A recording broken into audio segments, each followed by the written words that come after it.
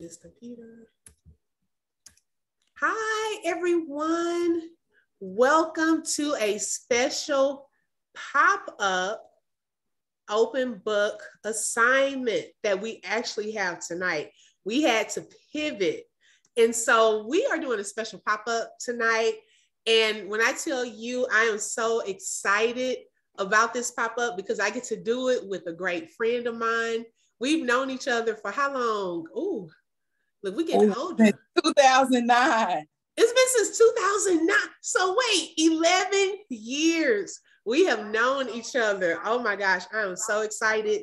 And we are actually going to do something that we have not done before. We haven't done it this way before.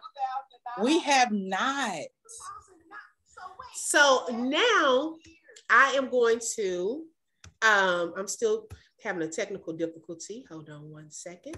Okay, thank you. So before we get started, Pamela McCray and I, we were not only friends, but we met each other at a school in Fort Worth ISD when I first started teaching. I had only been teaching there for like 1 year. And then the next year you came. So I was still like a fresh, I would say out of the corporate world, into teaching. And so it was a whole career change for me, but I'm gonna give both of us a chance to introduce ourselves. But I want to say from the time that I met McCray, and I call her McCray, Pam sometimes, she has always had this personality. And I remember when I shared this with her, I was like, this girl is like too happy. Like nobody is that happy all of the time. I told her that. She did. Trying to be telling the truth. And I was like, I watched her because what you'll notice about me is I'm an observer. And so I watched her and she genuinely is that person. She lit up every hallway. She walked down the hallway. Hey, sunshine. That's it. I still do that now. I still do it now. Oh, you still do it when you work too? Oh yes. My gosh. And so when I tell you, she has been a great, great friend, and I am so blessed to have her tonight from the open book. We are doing a special segment. Now, we originally said this is for educators, but as we continue to talk, this is not just for educators tonight, but this is for anyone and everyone that has a job and that also has an assignment, okay? So what I will say is I started in the corporate world back in 2000. I've been working since I was 13. Okay, my uncle's brother. Oh, okay, young one. You know, my uncle and my grandfather, they didn't play. Okay, and so my uncle had a grocery store in Houston, and so I started working there as a little cashier. So while I was working, I graduated and everything. And then I started working for a bank. I won't say the name of the bank, but I started working for a bank. Okay. And so I worked for that bank for about almost 10 years. But I remember when I started working for the bank, I shared with a friend of mine there that I always had a dream to become a teacher. Okay.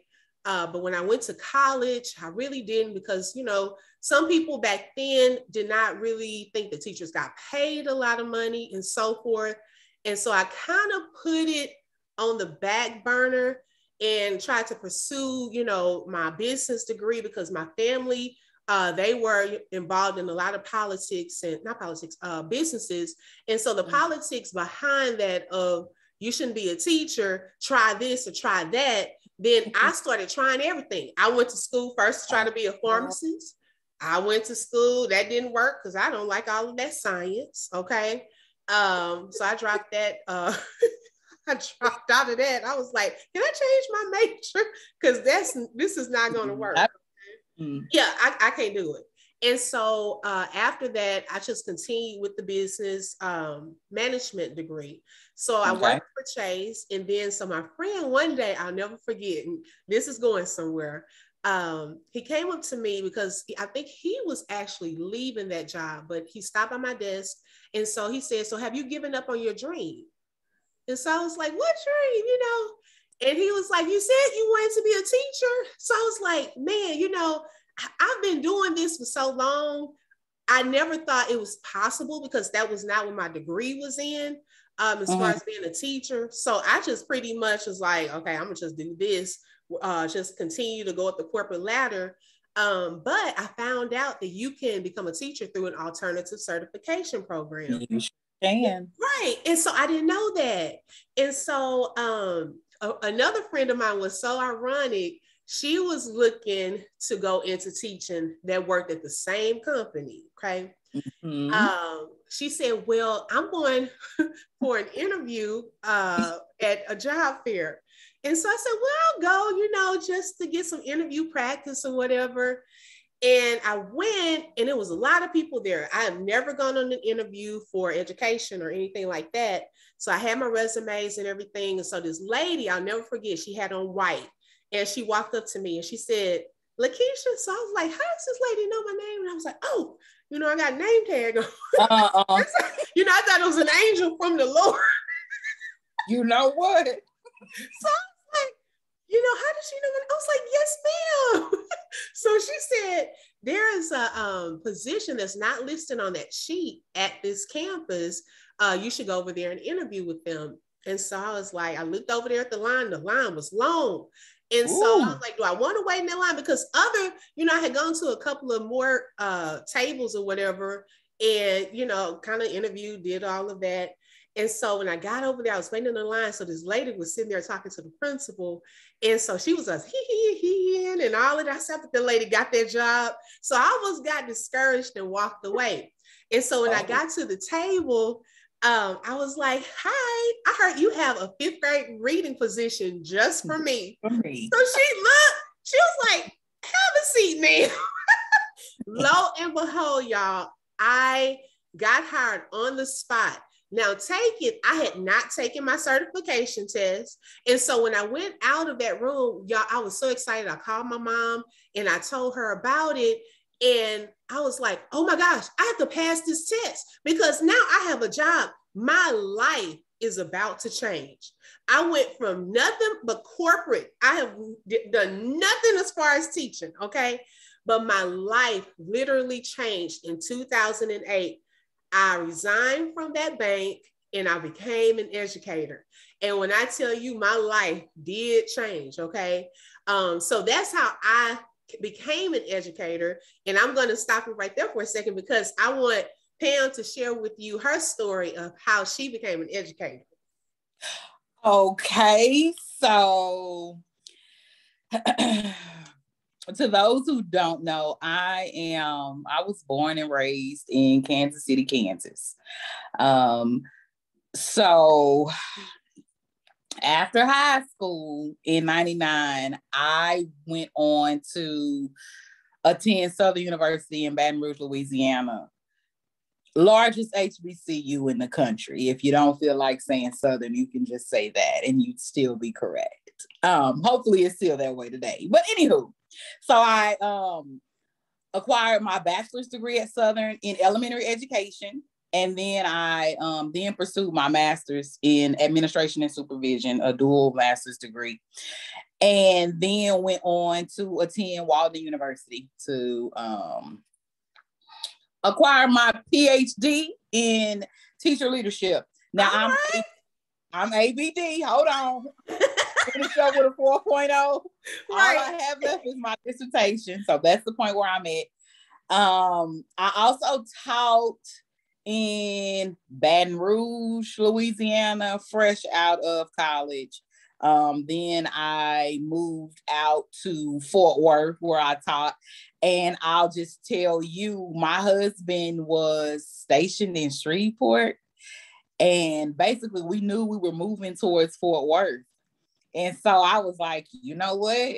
I need to get a teaching job. Now I know I had taught in Baton Rouge, so I had some experience. And so me, I've always believed in working smarter and not harder. So I was like, now, you need a job in Fort Worth. Everybody who applies has to go through that process online. Right. So your application will get lost amongst a lot of other folks. So what are you going to do? Right. So I said, hold on, I'm built different. I got to do something different because I'm trying to give me a job and I'm not even there. Right. So what I did was I took it upon myself to send out an email to almost every principal in Fort Worth ISD. And the email in the subject line read, "Eager educator seeking new challenges." And so I attached my resume and did a nice little cover letter and pressed send. Well, nobody contacted me back because I found out that when I sent that email, principals had just gone on their summer break. And you know, they only get about 3 weeks. So what they not gonna do is check their email. Okay. Right. Well, it just so happened that this principal at our old campus, she said something told her to check her email that day. And she checked it. And I got a phone call. And I was in Shreveport. And I had to do an interview over the phone. Okay.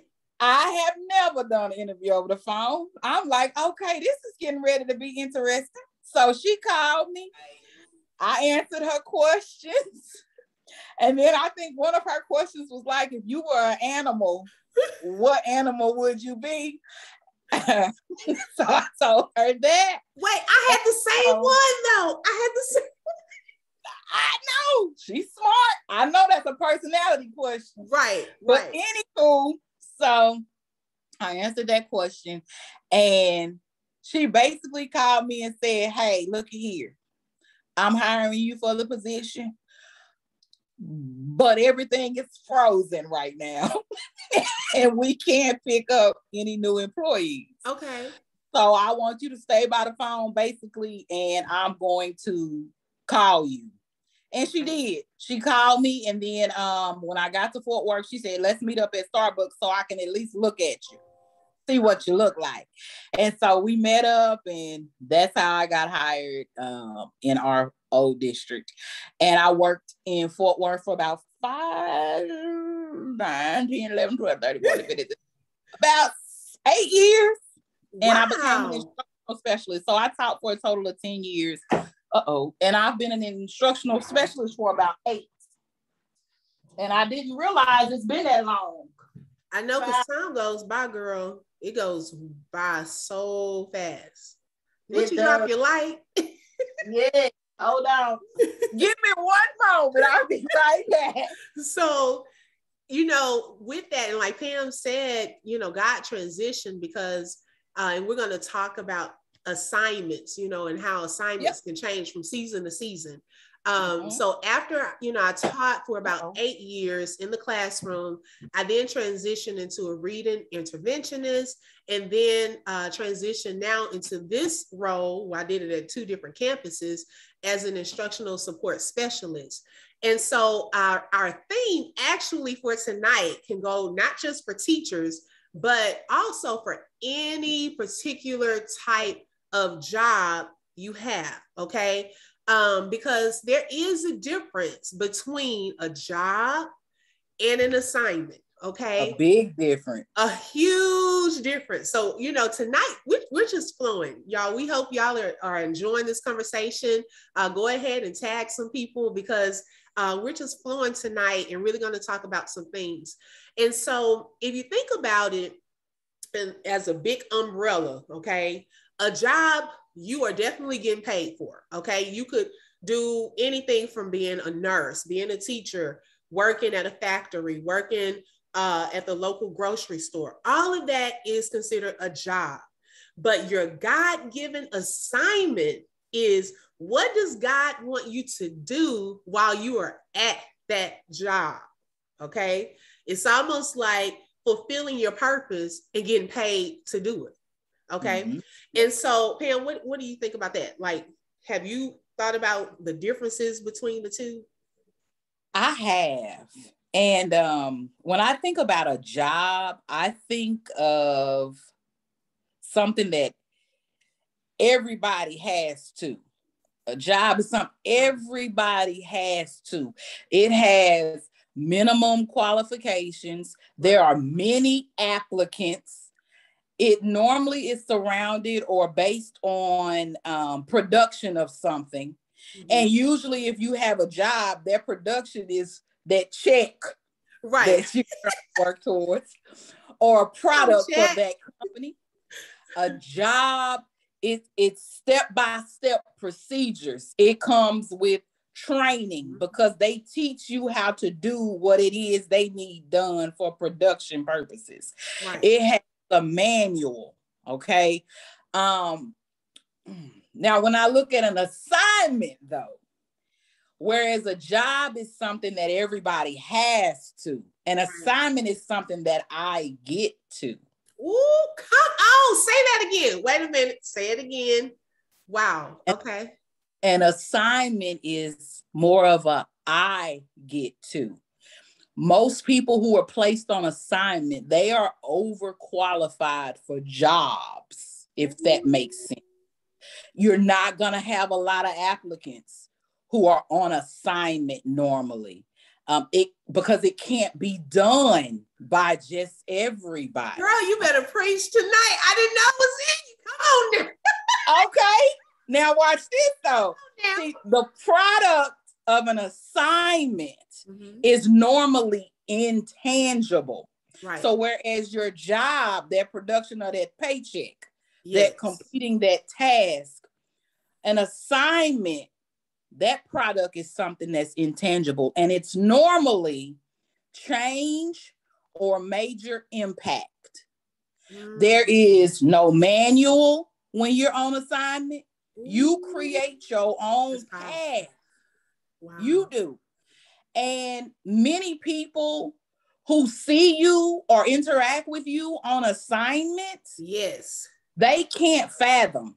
So they normally come to you and see you on your assignment and say, better you than me. That's because they can't even picture themselves doing that on that assignment. Wow. Because they weren't created for that. It's you that gets to.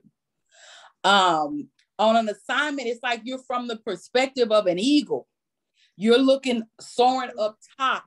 You see the big picture.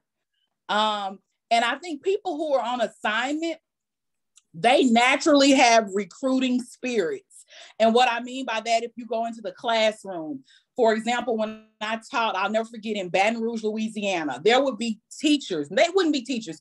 They would be potential teachers or teachers who thought about going into the field of education, okay? Right. And they would contact my principal. Well, my principal would say, hey, come up to my campus. And she would send them in my classroom. But see, she sent them in my classroom because she felt as if I had that passion. I was on assignment with these. And when they were in there for at least 15 minutes, everybody who came out of that classroom, oh, I'm going to be a teacher. I'm going to be a teacher. I'm going to be a teacher. She could have taken them in any classroom on that campus, but she knew the purpose was, hey, we need some more educators. Yeah. And so she sent them in the classroom of a teacher that she felt was on assignment. Passion was flowing out of my pores. Wow. And I believe that people who are on assignment, they stand out so much that they have a recruiting spirit and they don't even realize it. Ooh. So something you get to do. And you know, like, oh my gosh. And I will say this. With Pam, she's an awesome, when I tell you awesome educator, and the kids love her. And there was some that she dealt with that I would get them in 5th grade. She had them in 4th grade. I would send them to her because they tried me daily. And I'd be like, here go your baby. I need you to get them together and then send them on back. See, and I just saw one of them today. You did? Oh my gosh. And you probably know the main one that we just, oh my goodness, main one that we just stay with it. But you know, and a lot of times, if you think about it, when you talk about the teaching part, a lot of people say, oh, you know, if I did it for the pay, you know, I'm not doing it for the pay, or, you know, teachers not in it for the pay. You are, because it pays your bills first. That's a job. It does pay, and you use that money to pay things. Okay. So we are doing it for that. However, though, the God-given assignment part of us is not doing it because of a paycheck. Okay. We are doing it because it's a calling. Okay. Everyone has not been given, I should say, the gift and the anointing to teach. And I try to let them know Mary Kay may be what you need to do, because So we'll let them know. That's not a. I mean, and I'm just being real in that, because we are seeing more and more, especially in today's society, where although this is not just education, right now I'm focusing on education, that it is being turned into a job, and less of this is a calling or an assignment, which cannot be taken lightly, because we are impacting students' lives. Their futures are at stake. And the mindset, if we go into teaching with the mindset of, oh, I'm just teaching 5th grade, and things of that sort, it will mess you up. And I will say this, when I first started teaching, y'all, I only had an image at that time of kids that I grew up with and the kids that I would see at church and so forth. And so at this particular campus I worked at, they said, if you teach there, you can teach anywhere. It was like a training ground. You know what I'm talking about. And I didn't know what that meant. Okay. Well, I found out, because that first year I started teaching, I cried. I would say after probably month 3, I remember sitting at my desk and I cried. And I said, I cannot do this. I'm about to call my former manager and see if I can get my job back at the bank. Okay. But something inside of me, I'm trying not to cry. Wow. Something inside of me said, do not quit. Don't quit. And when I tell you, y'all, I had to come back every day, a fresh start.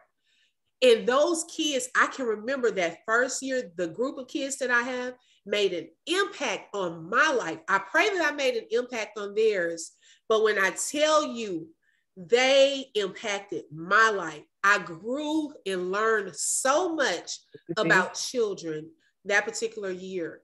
And God was, and what's so ironic though, although I considered Chase a job, I was also on assignment there, and God used the things that I went through there to prepare me for where he was taking me into the teaching field. Had I not gotten rude customers, I would not know how to handle rude kids, okay? You can't flip out on customers at the bank.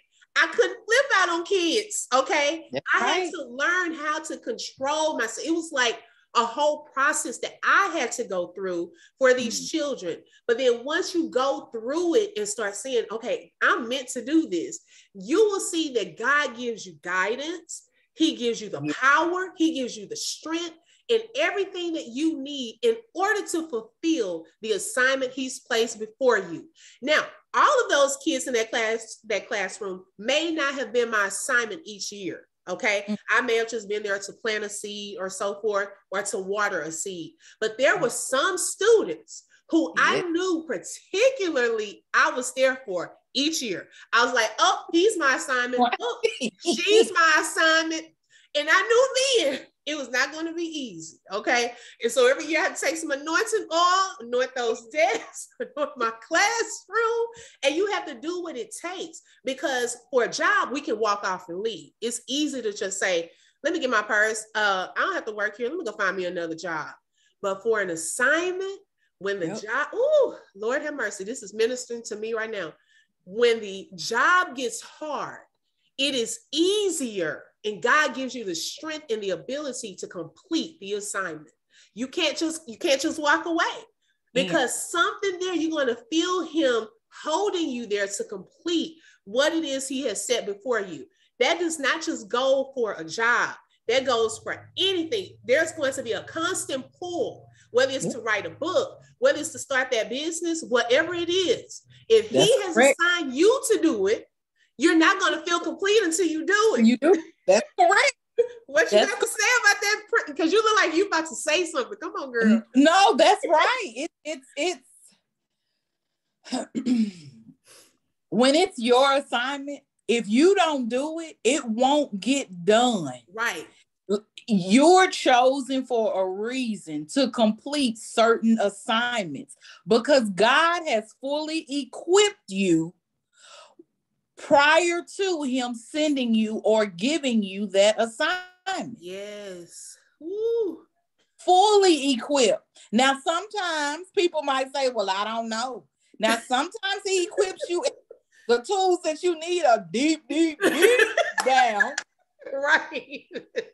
But they are there. And Right. even in that, he wants you to trust him and he wants you to know that, hey, I got you. And I chose you for a reason. And I got the right one, baby. Right. And what's so funny is even now, I would say, you know, it's a new school year, y'all, and we're up against a lot in education. Pray for us. You know, we're up against a lot. And I was just sharing with a group of women today, you know, I almost think, Lord, what do you want me to do? You know, do you want me to work from home? Do you want me to go back into the classroom? You know, am I in the right place? And the Lord says, stand still, complete the assignment. I don't care what's going on around you. Trust me to take care of all of that. Stay focused. And if you're dealing with distractions right now, because what gets harder when you know you have an assignment, the enemy also can sometimes see that, okay? And will try to bring distractions, okay, to get you distracted on this. Oh, let me do this. But stay focused on your assignment, whatever that assignment is in that season, because you will realize that the assignment that you have for this season may be totally different than the assignment you had for the last season. You may have a new group of students. You may have a new boss. You may have the same people you're working with, but those people who were your assignment last season are not your assignment this season or this school year. Yep. And so your focus has to shift. Okay. And I'm starting to really, really realize that, and we can't take that personally, because especially if we were someone's assignment and now their focus has shifted, because it can go both ways. We have an assignment, and then other people have an assignment, and we could very well be someone's assignment. Okay. And so just staying focused in the moment, anytime the assignments change. And my thing is this, the good part of that is God would not give you an assignment if he is not always already prepared you, equip you, and will help you through it to get it finished. Okay. Because sometimes, you know, he seems a little quiet, you know, but he's not going to put us somewhere and just, you know, let us, oh my gosh, this just didn't work and blah, blah, blah, blah. But God, sometimes we have to go to God in prayer. Okay, Lord, you said this is my assignment this year. I need your help on completing this. Okay, I need some strength. You know, I need some power. You know, I need some, whatever I need to get this done. And when we go all about our Father's business, that this is what I want to do because I'm doing it as unto him. I want to do it with excellence. When we have those motives, I promise you, God will help you fulfill it every time. Every time. Every time. That's right. Mm-hmm. That's right. You have something to add? No, you hit the nail on the head with that one. Yeah. You sure. And especially y'all, you know, if you're really thinking about education, this is a good time. Don't allow other people's perspectives and their experiences shape you and your thoughts into what education is, because you make it what it is God called you to make it, if that makes sense. Okay. So if God has called you to be a teacher and you're like, oh my gosh, I'm hearing all this stuff about teachers. They're not getting paid enough. They're stressed. They're this, they're that. but have you stepped foot in the classroom to see what it is he wants to do through you? So Exactly. sometimes we have to put all of the noise aside because there are children waiting for you to step into position.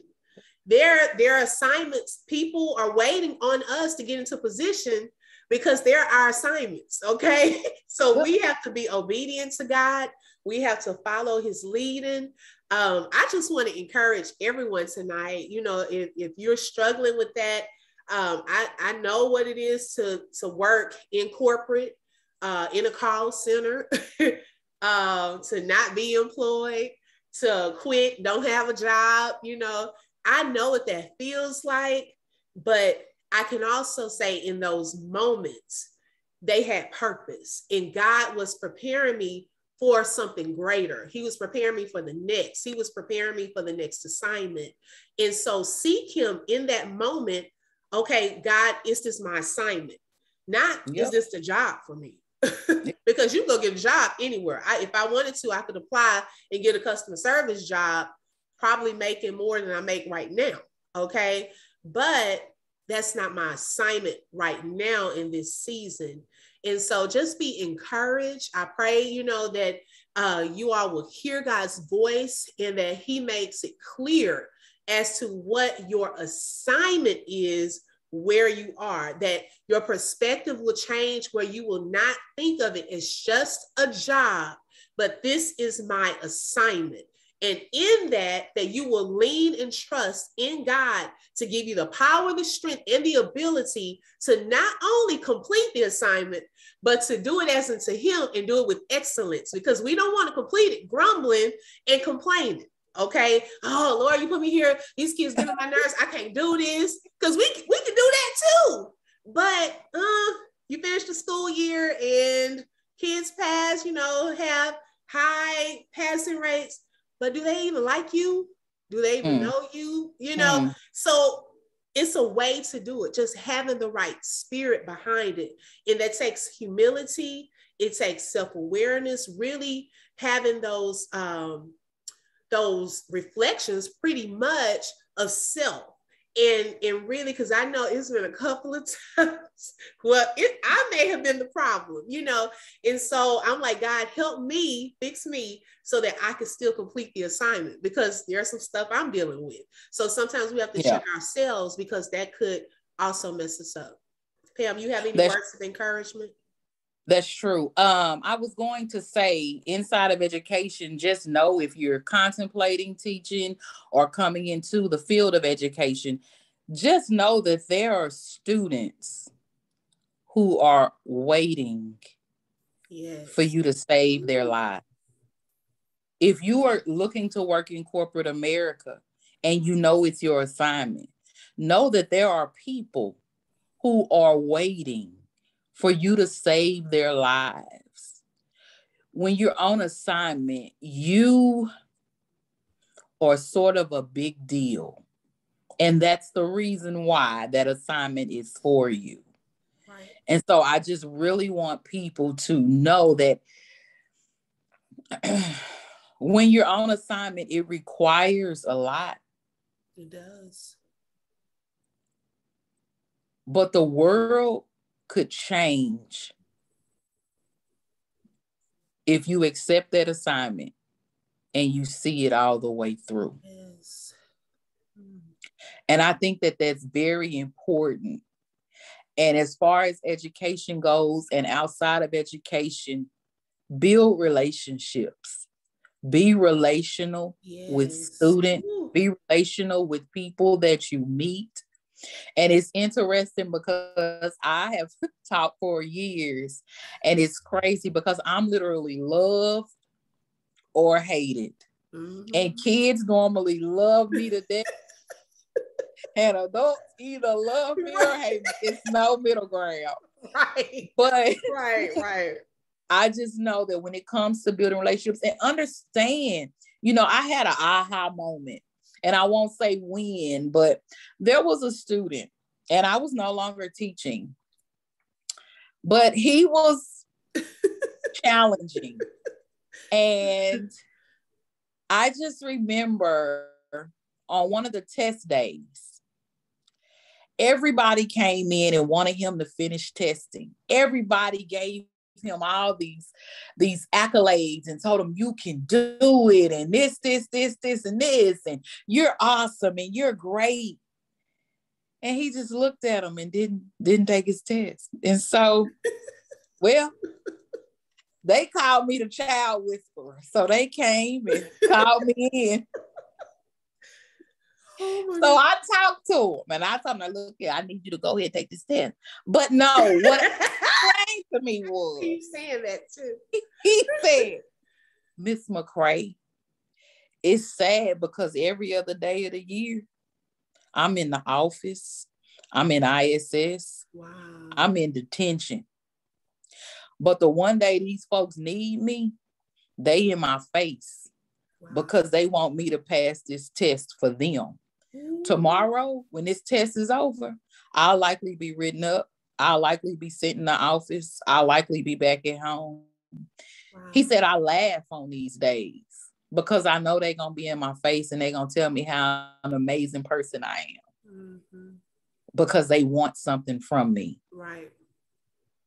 And I can't get any of this from them after today. And he was a child. He was a child. Now he said, now I'm going to go ahead and take this test because you asked me to, Miss McCray. Right. But I want you to know. Right. And so that was so eye-opening to me. Out of the mouth of babes. Right. And so build genuine relationships. Yes. With students. Ooh. Genuine, and understand that don't take it personal. I promise you, 9 times out of 10, if little Johnny is going off on you, it has nothing to do with you, but everything to do with him and what may be going on at home or what may be going on at school or at church or wherever. Yes. Don't take it personal. Right. Try to figure out what's going on with little Johnny because he is 10 times out of 10 yours, and he's always show up at school. He's never gonna be tardy. He's never gonna be absent. Nope, never. And I wanted to share because you made me think of while you were sharing that 2 stories. 2 testimonies really. I remember when I taught 5th grade. One of the students, I don't even know what the lesson was that day, but I remember one of the students, she said, Miss Jones, I was Miss Jones then. I just wanted to say, Miss Jones, and she started crying. And she said her dad was blind. And she said that I guess some kids had been teasing her or something. And she said that hurt her feelings because her dad is blind. And when people talk about her, we never know. She was very mature for her age. We never know what people were going through and blah, blah, blah, blah, blah. And so she started crying. So one student got up, went over there, rubbed her on the back. So she's crying. I'm trying to comfort her. So then the other little girl, she starts crying. And then other students started sharing with me different things about family members that had passed away. And all of a sudden around the room, I had probably 10 students. No one knows this but God himself. This is no joke. It was like a glory wave came over that classroom. And one little boy, he was crying so much, he went under a table and he was just crying, getting it out. And so back then, my instructional specialist came to the door and she was about to come in there, the coach that I had back then. She came in and so she paused and she looked, and she's a believer too. And she said, oh, I'll be back later. I'll be back. She let them have their moment. After a few minutes, I prayed over that class. After a few minutes, they calmed down, got back into their seats, and got back to work. Now, that was my assignment that year. That wasn't a job. I'll never forget that experience. Never, ever, ever. Who knows what any of those kids could have potentially done? They needed to get that out because of that one moment. Okay. So think about things that could potentially happen that are waiting, great things that God wants to do. Another funny, this one is kind of funny, but it's kind of not. So I was working in another district, and I was out because I had a surgery. And I remember my class, I had one little African-American boy that, you know, and I'll just say this, you know, some of them just didn't know what to do with him in the district that I worked for, because his behavior was not bad. I've seen worse behavior. And so I had a special way with him. I knew how to handle him. Sit down, be quiet, boy, come on, let's get to work. And so I was out for a while. He wasn't used to that. He told these people that if they didn't get me back there, he's going to blow that school up. And I was like, let me hurry up and get back to school. So when I went back to school, of course he got in trouble. But I was like, baby, thank you for loving me and missing me, but you cannot say stuff like that. Baby, you was his everything. You can't, you know. You don't understand. You was his safe space. I was a safe place, safe space. Yep, that's correct. I love what you said about the relationship part. Be discerning, okay? We never know, like that baby said, what people are going through. And some things are not even directed towards us. It could be misdirected energy from students and even adults. It may have nothing to do with us. So just be discerning, know when to smile. I would always start each day with a smile. Welcome my students into the classroom. Smile at the adults that you work around, wherever you work. Yes. Do you smile? I know we're wearing masks, but people can tell that you're smiling with your eyes. You know what I'm saying? McCray always smile. I don't think I ever seen her mad, okay? And it helped us. It brightened up our day. You know, when we would see her just full of energy. And then when she was pregnant in that chair, she was a little sleepy. I'm like, you okay up in here? That's an inside joke. But it was so funny because her kids kept going. They kept. My assistant principal came in my room one day and I was knocked out. And the kids were just working and quiet. And she just came and rubbed my back and was like, it's okay. Those babies were you made it though. You made it. And you made it, I mean, your kids did wonderful on the test and everything that year. It's like they teaching themselves. I was tired. I would never forget that. It's like normally you would think if your administrator walk in the class and you jump up. No, I didn't. I was too tired to do anything. She already knew you was gonna do your thing. She already knew. But y'all, this has been a wonderful night. I hope you guys just enjoyed it tonight. I thank Pam for being special guest. We had to pivot tonight and just do some different things, but this was fun for me. I just want everyone to be encouraged, walk in your purpose, complete every God-given assignment. We want to leave here empty. Everything He has placed before us, we want to complete it before we leave. And so with that, I want to say good night. Thank you for joining us and be on the lookout. We have some exciting things coming up from the open book. Also follow Pam at Mind Mogul. She's on Instagram. She's doing some great things and we're going to do some more great things for educators. So be on the lookout for that as well. We hope you all have a great night and be blessed. See you later. Yeah. Bye-bye.